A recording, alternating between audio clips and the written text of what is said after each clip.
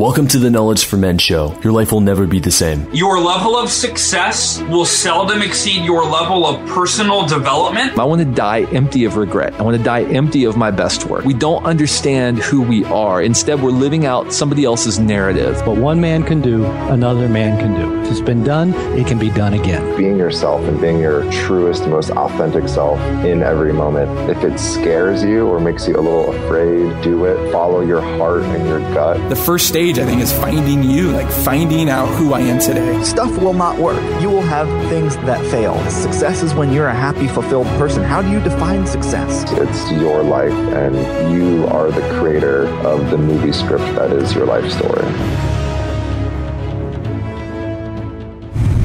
Do you feel stuck, alone, or like you're not getting the type of results you think you deserve? You put in all the hard work in your life, relationships, and business, but things just aren't getting any better?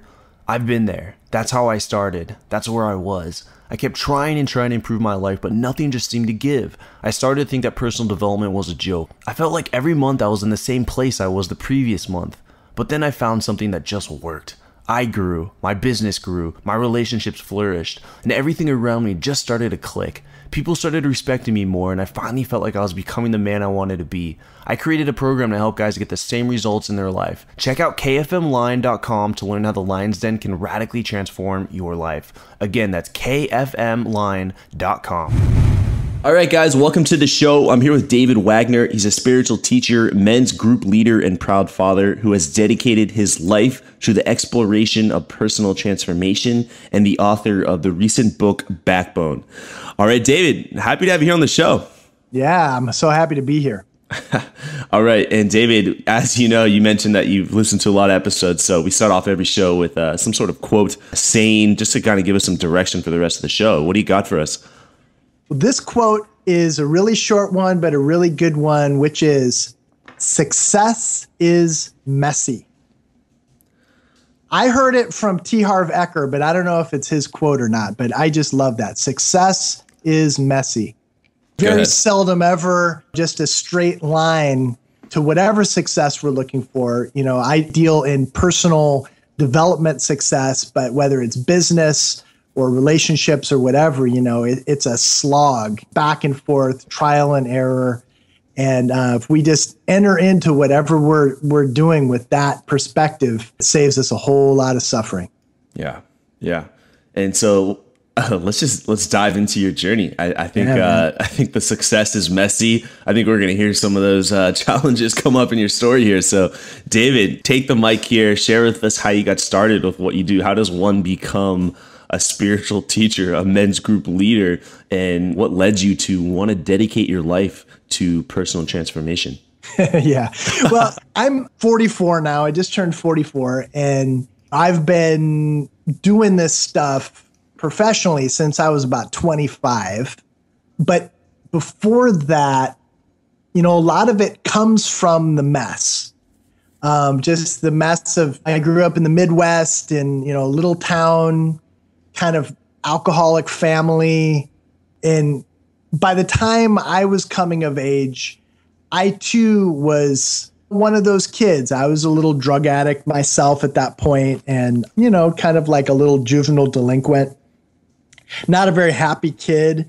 Didn't see a whole lot of possibilities in my life. I had older brothers that were also, you know, leading pretty dark lives. And through a series of what I can only call miracles, I ended up getting sober when I was 16. I was a junior in high school, and I ended up going to AA. It turned out that Peoria, Illinois, where I'm from, has some of the coolest AA anywhere in the world that I've ever experienced. You know, now I've been sober for 27 years. And I just got this amazing introduction into spiritual life from just these hardcore older men, alcoholics, rough kind of redneck, you know, guys were some of my first teachers, you know. Right. And they introduced me to this beautiful combination of a really deep connection to spirit that's like a true connection to spirit, along with a kind of brutally honest self-inquiry practice and just being able to fearlessly look at your bullshit So then, I got into the spirituality stuff. I just sort of found my calling, you could say. And by the time I went to college in Chicago, a bigger city. I got turned on to more classical Eastern training, and meditation and studying, some of the Eastern wisdom traditions, and, worked with spiritual masters and just kind of threw myself into that process. And very early on in that, I heard a calling of my purpose to help other people. And I didn't know exactly what that was going to be, when I was 21. But, over the years, it has evolved into what I do today. You said fearlessly look into your bullshit. Yeah. I think that's really deep. And I think it's something that oftentimes we put aside, our bullshit, and we tend to look at other people's bullshit and point fingers at them and want to help others. But like, we all have our own bullshit. And so elaborate more on what that means and how guys can really tap into that.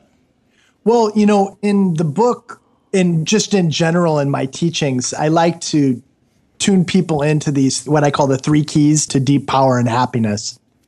And one of them is to know your purpose and be on track with your vision. One of them is to have a deep and authentic spiritual connection. And the third one, and this is really the linchpin, Andrew, is the third key is to get free from your bullshit.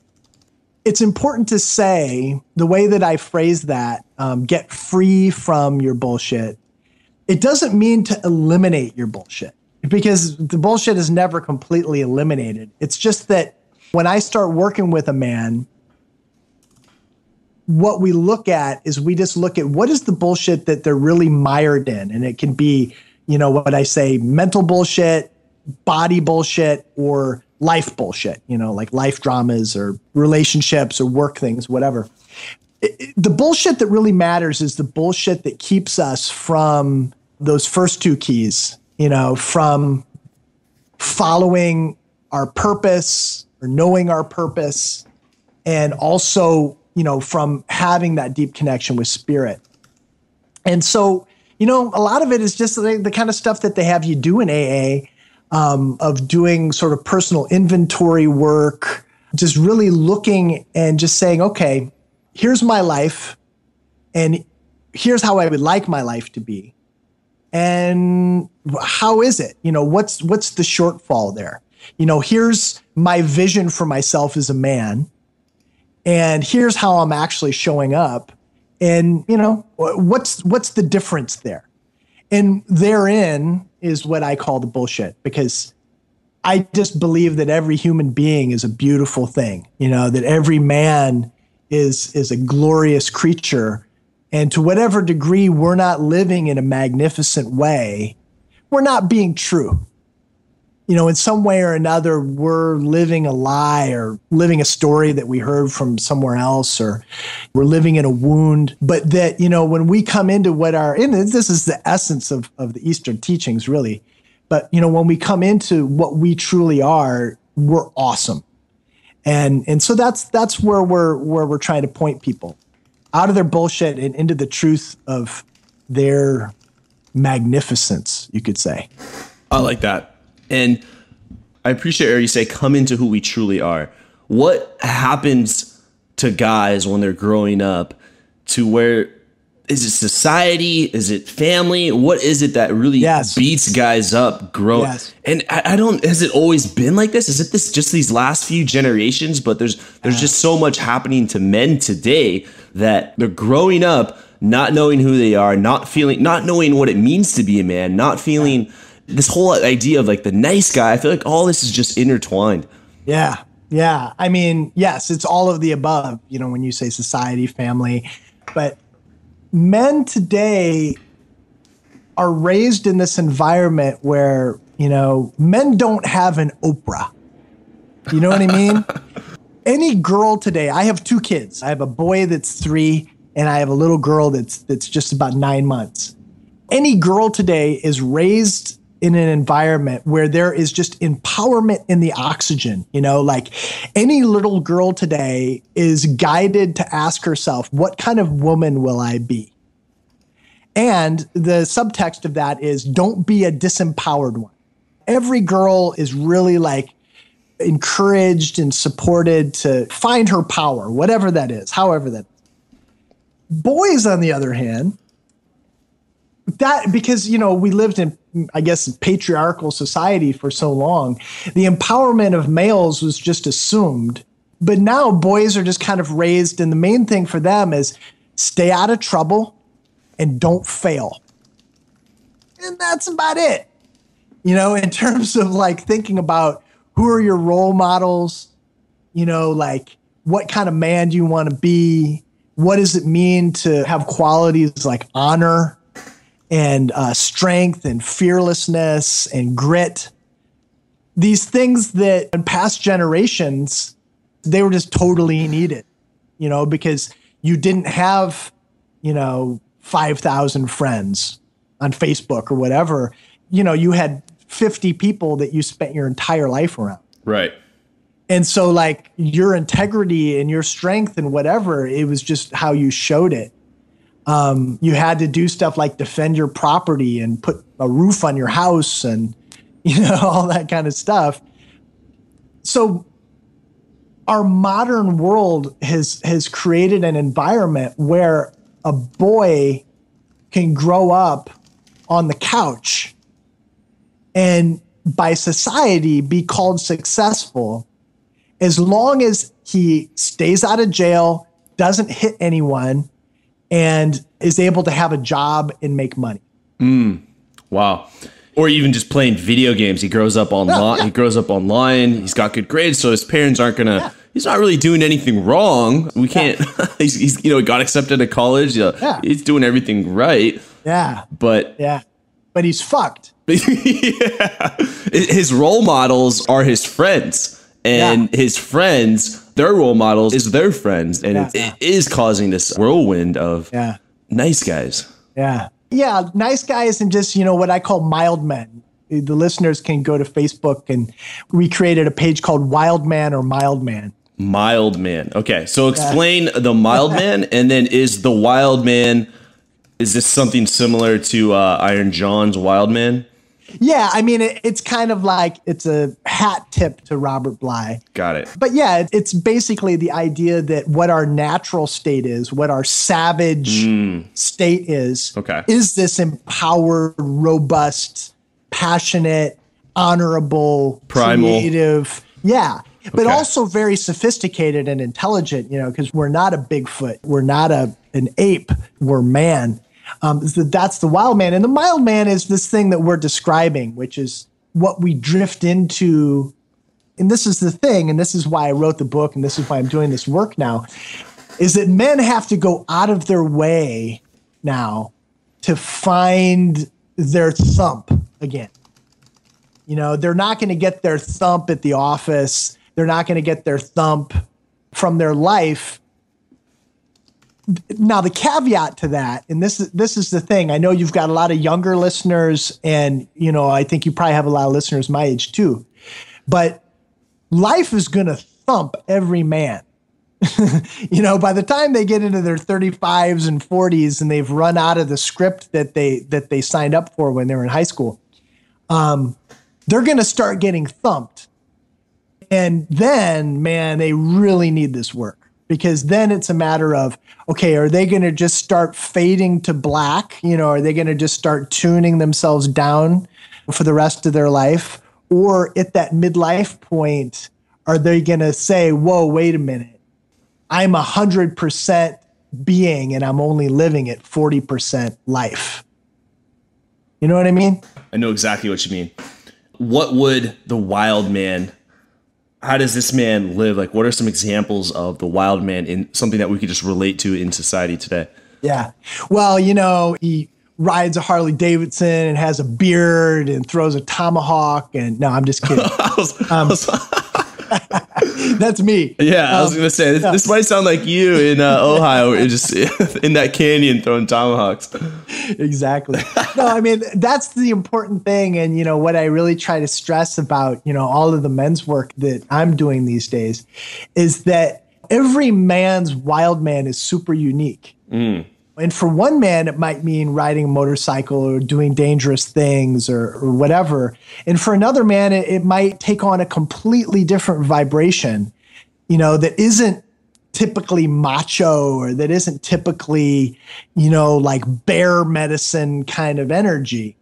And that's really important to say because, we're definitely not trying to say that a wild man or an empowered man or a man with backbone looks a certain way on the outside, but rather it's the quality of how they're living their life.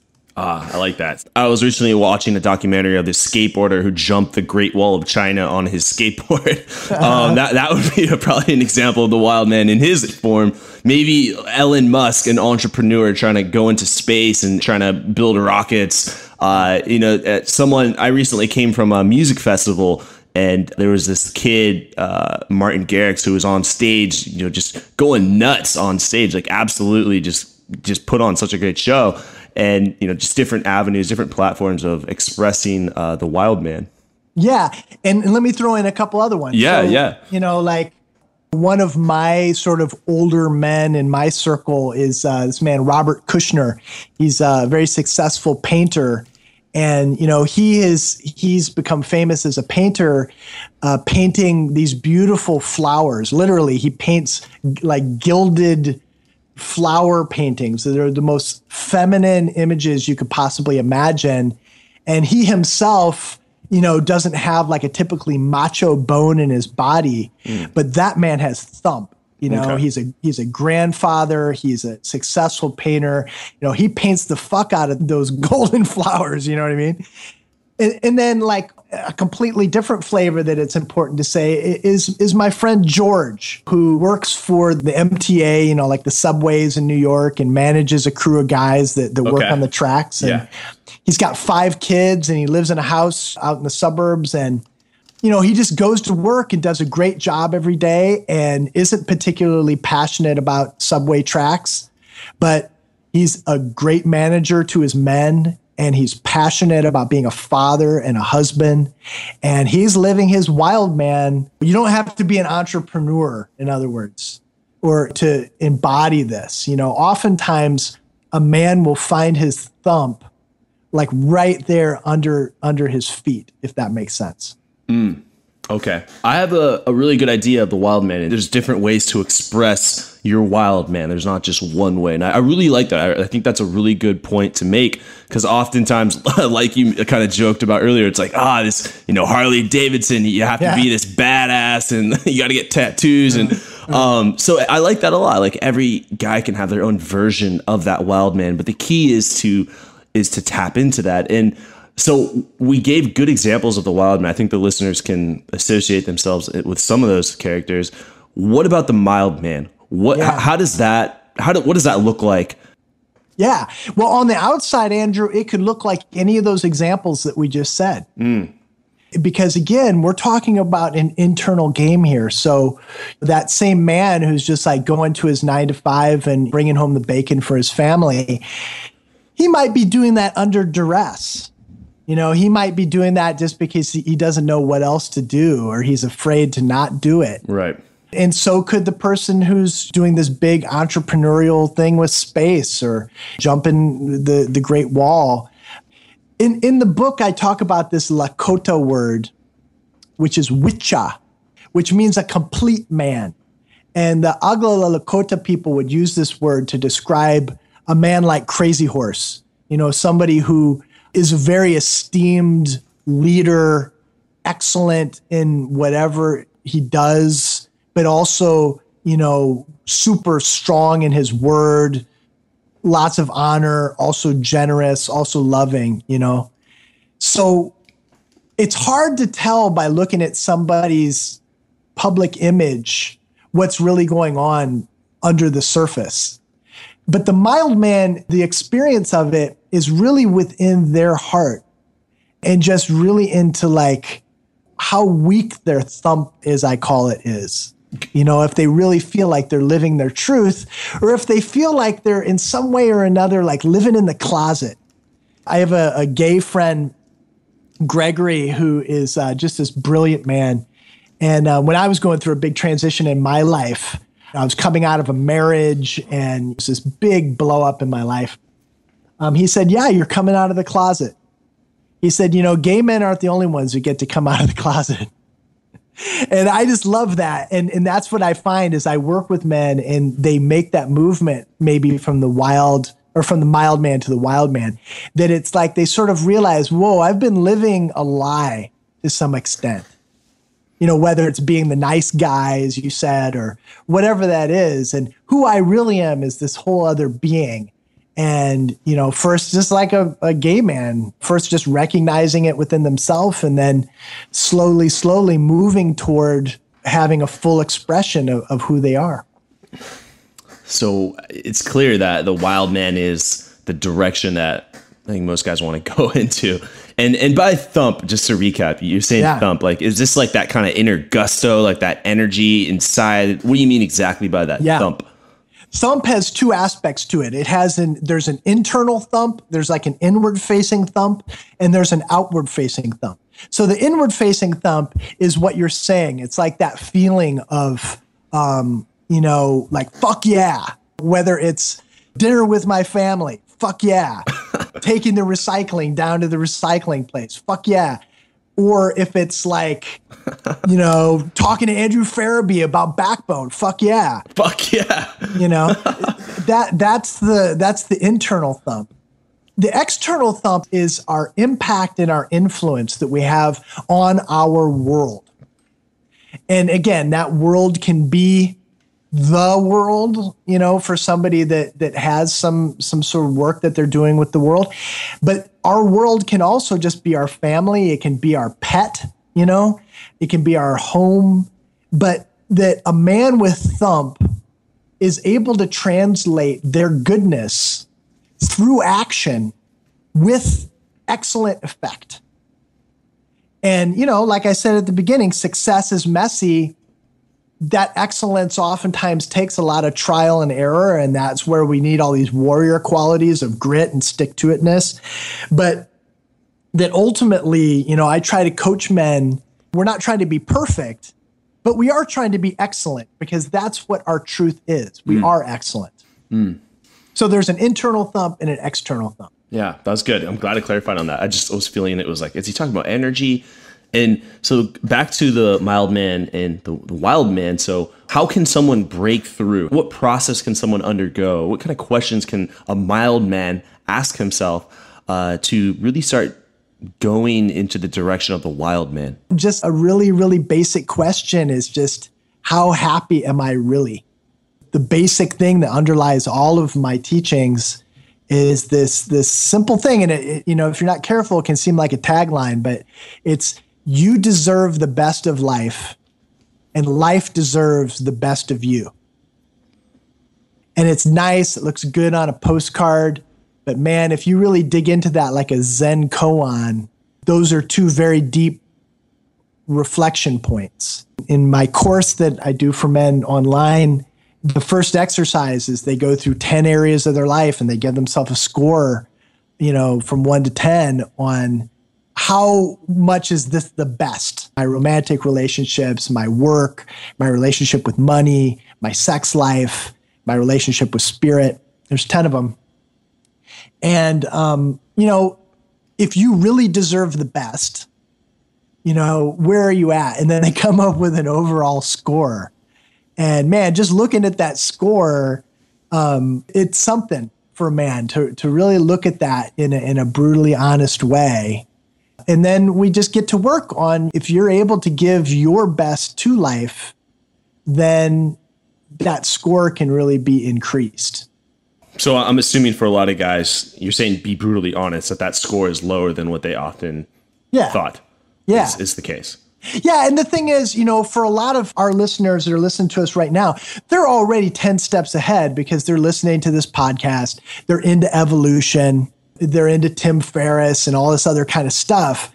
But a lot of the men that I reach out to, and really who I'm trying to reach out to with this book too, are like just men that have been completely left out of what I call the Oprah Chopra self-help revolution.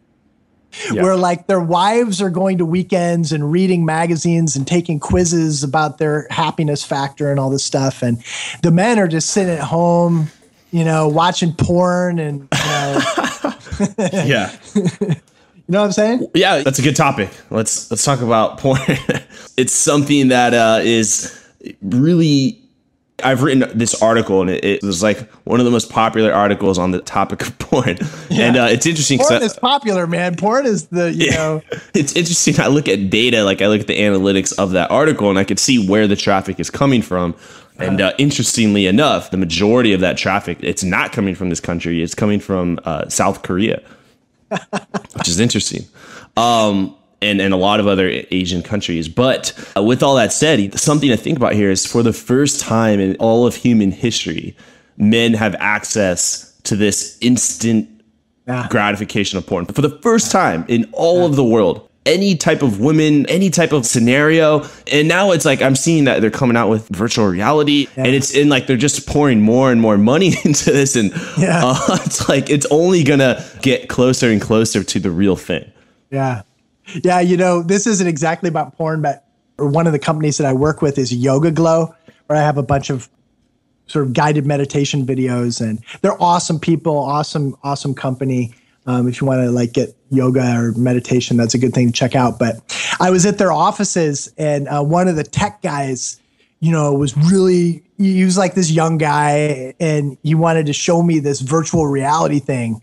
And I put on this headset and, oh gosh, you know, it's like, I was just like in this kind of room, and then the room turned into outer space, and there were just these shapes floating around and stuff. And he was like, yeah, you know, it's like, it's so realistic and it's so cool. And I just said to him, you know, kind of an asshole, but I said to him, I was like, you know what I think is really cool is the universe and reality. I said, it's totally realistic and it's really awesome. Like life, it's really cool. It's like, hey, but when you put this on, we can put you around the corner in the street and you'll be there. Yeah. But you know, like the porn thing, it's a dicey thing. I mean, one of the things is that, you know, when I was in my spiritual training, one of the things that we would practice in Sanskrit, what they call brahmacharya, which is where you're not only celibate in terms of you're not having sex with people, but you're not masturbating, and you even follow a diet regimen to try to prevent having wet dreams and like losing any semen at all. And it's really well known in India and in China and a lot of the esoteric traditions that a man's sexual fluid is super potent spiritual energy source.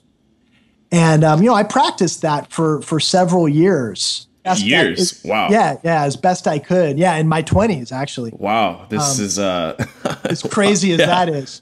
And I can remember, you know, like having a wet dream and waking up in the morning and be like, damn, I got to start all over. I was saving that up for, you know, 5 months. But it almost like gives you superpowers. You know, it makes your meditation super strong. It just makes your mind a lot keener and your senses. It's pretty amazing. So just looking at that and just looking at how much men are jizzing these days, you know, like if the statistics about porn weren't just about downloads, but they were just, you know, measured in gallons of jizz. Oh, God. You know, like have increased in the the jizz export factor, you know, in the past 20 years. We just lost some listeners. It's just skyrocketed. Yeah, it is. Oh, is it David Deida? He calls it like your life force. It's actually in Think and Grow Rich. Napoleon Hill has a chapter on, I forget exactly what he called it, sexual transmutation. I think he called it that. But basically saying that this is your energy, like this is your focus, like it's very powerful, and don't just put it out because you're bored. And I think that's what porn is doing. It's like, oh, I'm bored. Like I could just look at this really hot girl, get railed. I'll do that. And then you're like, you know, I won't masturbate. And then you masturbate. And the other dangerous thing about it, as I see from the point of view that I do with men, is that, and this is what I say, I don't have anything against porn. You know, that's great. If that's part of somebody's, you know, sexual life, whatever, fantastic. But it's just, I always just ask men, so if you enjoy porn, I just want you to look at your actual sex life and see how it adds up to that and just see how much you're vicariously living through the porn. And for that matter, through the action movie, through that matter from the video game or whatever. I just think that there's just a thing where men and people, and especially guys, you know, what I call guys, they're sort of like man-aged boys or, you know, like guys as opposed to men. They live very vicariously. They're just always looking at a screen. You know, like you can look at the pictures of this canyon where I live and they're beautiful and you can kind of get an idea of it. But you can't smell, you know, the sun baking the sage. You know, you can't hear the sound of the wind and feel the energy of this sacred land. Yeah. And just the same way, you know, like in porn, it's just like it tricks the brain into thinking that, you know, you're having this experience. But, you know, I just want men, you know, so great, you know, that turns you on to see that kind of a scene in a porn scene. Well, can you go make that a reality in your bedroom? You know, can you go and have that kind of robust sex life? You know, so it turns you on to see, you know, somebody like really expertly driving a car or whatever, you know, well, you know, how can you get a piece of that for yourself? Yeah, I like that. Gave that example earlier of the real world is even better. Yeah. Like, it's even the thing is, Andrew, people are hungry, you know, men are hungry to like feel their thump. And so, you know, if there's a way that they can go online and shoot 20 people and save the day and blow shit up and fly helicopters and then go to a porn site, they're hungry to get that. And so then that's just something that the marketplace has made readily available. And what I do is I try to really honor that hunger in men and help them actually find that hunger, even to the point where it makes them uncomfortable, and then get out of their computer room and like go out in life and like actually press themselves into the physicality of life and get some of that. But definitely, I don't want to, I definitely just want to underscore not to shame the hunger, not to shame that like primal hunger to like, you know, ravage women and slay your enemy and all that stuff. I think that's hardwired in us. And that's a part of our beauty as men. Right. Just, you know, let's go out there and like actually get some of that. Absolutely. And for the porn, I don't think it's necessarily a bad thing to watch porn, but if it is a problem in a man's life, and you most likely know if it is, if you have an excess amount of video files on your computer, or if you're constantly downloading and you know all the websites, you know all the girls, then it may be a problem. Then I would say you don't need to cut it out from your life completely, but acknowledge it and slowly start reducing it and start going out into the real world and trying to create that for yourself. Yeah. Just seeing what it tells you about yourself. Yeah. Really good conversation here on porn and masturbation. Let's, you know, everyone does it though. It's like I remember I used to feel when I was younger, like, oh, I'm the only one who does this. But as I started to get older, it's like every guy has their own folder titled taxes. All right, let's now jump into the knowledge round. I'm just going to ask you some rapid fire questions here, David. Okay. Do you feel stuck, alone, or like you're not getting the type of results you think you deserve? You put in all the hard work in your life, relationships, and business, but things just aren't getting any better? I've been there. That's how I started. That's where I was. I kept trying to improve my life, but nothing just seemed to give. I started to think that personal development was a joke. I felt like every month I was in the same place I was the previous month. But then I found something that just worked. I grew, my business grew, my relationships flourished, and everything around me just started to click. People started respecting me more, and I finally felt like I was becoming the man I wanted to be. I created a program to help guys get the same results in their life. Check out kfmline.com to learn how the Lion's Den can radically transform your life. Again, that's kfmline.com. Welcome to the Knowledge Round, where the guests will be asked rapid-fire questions to give the audience invaluable pieces of wisdom to help transform their lives. Starting in 3, 2, 1, showtime. All right, first question I have here is, what advice would you give to a guy who's feeling really lost or unsure of what they should do with their life? Get with other men. Find men that you can trust and that you can have intimate conversations with. That's the short answer to that one. find other men. Yep. Yeah, good. And what was holding you back from becoming the man you are now today? Part of it was time. Part of it was just, life. And I just needed to have my balls drop in a certain way because, I had all the information. I studied Robert Bly and all that was in a men's group when I was in college. But it was really once I got into my 30s and, had a divorce under my belt and had a kid along the way that it really kind of forced me to reach up in there and pull them out and do this work. So it was really like life circumstances was what was holding me back. Okay. And can you share with us an experience that you can really vividly remember of you being the wild man at your best? Oh, man. What comes to mind? The one that you thought of and you're like, no, I shouldn't say that one. It's right now, man. It's me sitting in this office. We just moved into this house 2 weeks ago. Okay. I blew up my life in New York City and because I just wanted to raise my kids out in nature. And, we just launched this book and getting ready for this book tour. I'm doing a book tour on my motorcycle. And I'm just in the midst of this big, scary, unknown. Yes. I'm swinging the bat at this whole thing. I'm talking to Andrew Farabee. It's this moment right now, bro. How does it feel? You moved, you're out in nature. You told me where you lived. I was looking at pictures and you're just like, when you're just out there in nature, like, have you seen Into the Wild? Yeah, okay. yeah. I feel like right now you're that kid standing on top of the bus, just like, Yeah, man. I listen to Eddie Vedder as I'm riding my motorcycle through the canyon and stuff. And sounds like you're living. Yeah, I totally. And I was when I was in New York too.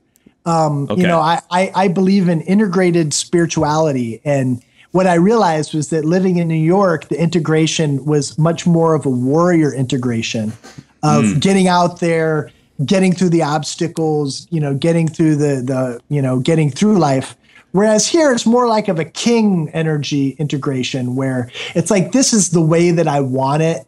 And it's just a matter of just, kind of embracing the opulence. And the other thing that I should say, along with get with other men, is like things that I tell every man to do is get out into nature and, put yourself into the closest wilderness that you have around you in silence, in a reflective mode. And that is going to show you so much about yourself as a man. Yeah, I like that. Can you name someone who has had a large impact on your life, like a mentor? Oh, man. And just one? I have so many. Yeah, one that comes to mind. Why and how has this person impacted your life? Yeah. Well, I'll say Norman Jaeger. He was one of my first spiritual teachers, you could say. And he was my girlfriend's dad when I got sober back in Peoria.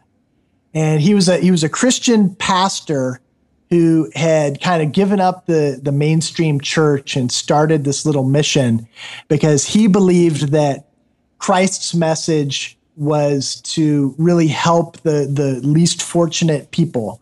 And he decided that the least fortunate people that he could work with were people who were had Down syndrome and were institutionalized for really serious cerebral palsy and birth defects and old people that had been abandoned in nursing homes. And he started this mission where he got all these buses and got some of his Christian brothers together, and they would go and just pick these people up every Sunday and feed them these amazing meals and minister to them in this really beautiful way and sing for them and then continue to take care of them, during the week too. And I can remember we would take them out to a movie every once in a while, and we would just take over the movie theater, with all of these, and it would always be a comedy, just all these different kind of bodies and wheelchairs and people with different kind of mental disabilities and stuff. And if you get 20 people with Down syndrome together to watch a stupid Jim Carrey movie or something, man, is it just outrageous situation. But the way that he was an influence to me, he never wanted me to profess being a Christian or anything, but he taught me about service, even when you don't feel like it. And he taught me about, he heard his calling and he followed it to the nth degree. I mean, he just completely followed his purpose and his passion, and he made good money. He was a power tool salesman. He was like a door-to-door, like a traveling salesman. But he put all of his money into this mission, and he just died such a beautiful, happy man. I have a picture of myself, it was like this punk 18-year-old trying to get sober, sitting there at a picnic table with him and some of these folks. And he was a huge, huge influence to me. And one of my first influences. Got it. Yeah. Thanks for sharing that. And now, David, what are your 3 most influential books that have helped you on your journey, and why? Oh, man. I knew you were going to ask me this, so I thought about this ahead of time. Oh, good. One of them is definitely Think and Grow Rich. That's because I'm kind of thinking about ones that would be relevant for your listeners too. Share what you got. Like, that's what we want. Okay. Well, all of Hunter S. Thompson's books when I was a kid actually were super influential to me, because it just kind of gave me this vision of a totally different kind of man. Is a spiritual book, Cutting Through Spiritual Materialism by Trungpa Rinpoche is a huge one. 3 that I want to say for men is, besides mine, of course, is read Iron John. Yeah. It's not that easy to get through. It's very deep and can get really woolly and philosophical, but at least try to read Iron John.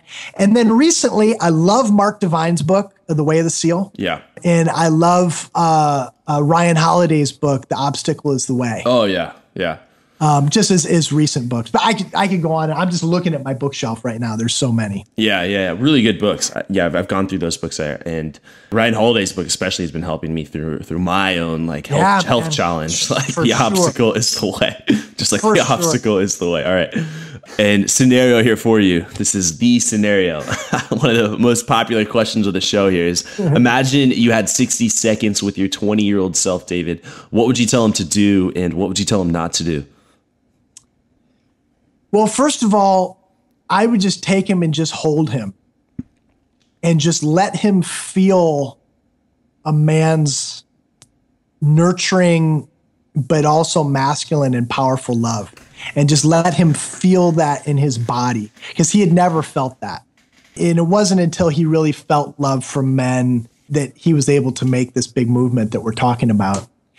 And then I would just tell him to just make more mistakes and not be afraid to fuck up, and just tell him, success is messy. More than anything, if I only had 60 seconds, I would just take him and just hold him so deeply and just let him feel that masculine love. Is that weird? No, I think it's very unique as the first person, I think, to say that. And I think that says a lot. I think that's what we need, is more people who say different things. What would you tell him not to do, if anything? I don't know how much I want to say right here, but it's more like it would be things more in the realm of not hold back. Okay. There are a couple of decisions that I would have asked him to take a little bit more counsel from other people about, but more so it's more like not hold back and not doubt himself so much. Yeah.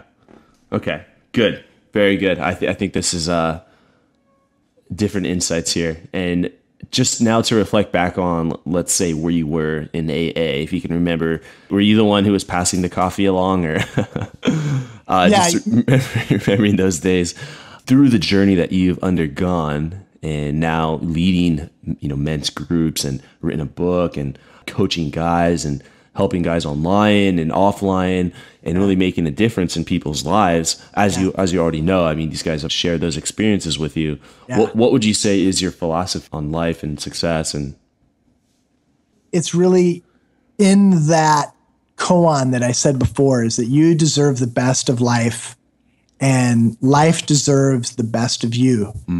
That life is this magnificent creation of spirit. It's just so magnificent. Like every minute that we get to be alive and just be interacting with life, I believe is a deep gift. And also you know, each one of you, each man, each human being is also this amazing, beautiful thing. And that where we fall short is when we aren't paying attention to those two, what I believe are inalienable truths. Yeah, just taking a moment to kind of reflect on that. A really good, deep. All right. And to always remember your death is galloping towards you faster and faster every day.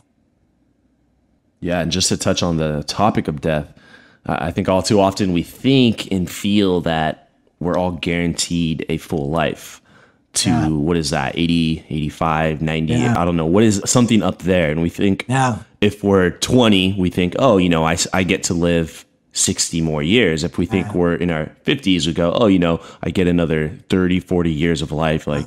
But often the case is no one's guaranteed to live to the end. Your end could actually be in 5 years. It could be in 12 years. It could be next year.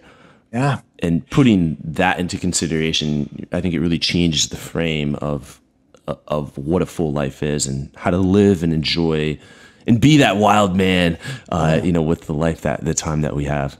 Yeah, and the thing that Steve Jobs said, one of those last talks he gave, that it's not just that your life isn't that long, but it's that, you know, like it's this moment, like nothing's ever going to be as easy as it is right now. Okay, so I might live to be 85, great. You know, and those last 10 years are going to be 75 to 85. I'm never going to be as young as I am right now. I'm probably never going to be as like vibrant. We never know what's going to happen in the world to make things maybe more difficult than they are right now. You know, that aspect of death too, just that our ego just gives us this false sense of permanence that, you know, we have time to waste and energy to waste. And we just never know what's right around the corner. But, you know, whatever is in this moment right now is just begging us to just hurl ourselves into it with like all of our gusto. I like it. I really do. Giving me some motivation for the day, giving me some I'm excited for what's happening next. But, you know, back to you here. Like, what is exciting you today? You kind of alluded earlier that you're doing all this amazing, epic shit in your life. But, you know, what's getting you out of bed? Yeah, well, geez. Right now, we're focusing a lot on two things. One is we're going to be launching this podcast called the Whole Manchilada, which is a podcast for men. It's not as kind of serious as Knowledge for Men, you could say. We're going to have a little bit of this stuff, but, you know, we're going to also have like movie recommendations and, you know, kind of silly stuff on there too. It's going to be kind of entertaining, you know, as well as informative. And this book tour, you know, where I am going to ride one of my motorcycles, one of my Harley Davidsons from New York City back here to California. And just, you know, it's like a whistle stop tour, like a campaign or something, where I'm going to stop at 13 different cities along the way and, you know, do signings for Backbone and men's meetings and like almost like rallies with men. And just bring out all kinds of men, you know, not just workshop dudes, but, you know, bikers and, you know, the husbands of all the women that have been coming to my workshops. And we're going to like eat barbecue and, you know, have music and so we're setting that tour up right now.